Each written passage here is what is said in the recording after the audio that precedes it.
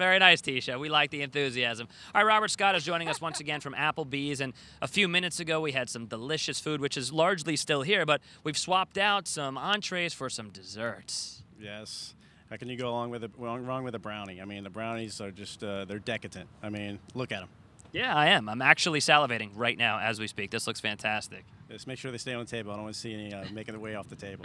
Let's just say there were 5 more of those a minute ago. I don't know what happened to them. They vanished. Jay, take a look all the way down here at the other end. Okay, we got some chicken tenders here. Yeah, we got a southern marinated chicken tender, and obviously it goes with that honey mustard sauce for dipping. It's, again, another great item for our tailgating.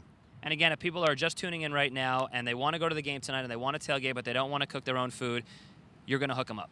We are absolutely going to hook them up. That's no problem. And what are the prices on these items? Do we know? The prices on these items, they vary, okay. Obviously. Okay, they vary. And I know you were saying before, the reason I asked you is because you were saying before it was all-you-can-eat riblets. That was why I brought it up. Yeah. $9.99 on all-you-can-eat riblets. That doesn't vary.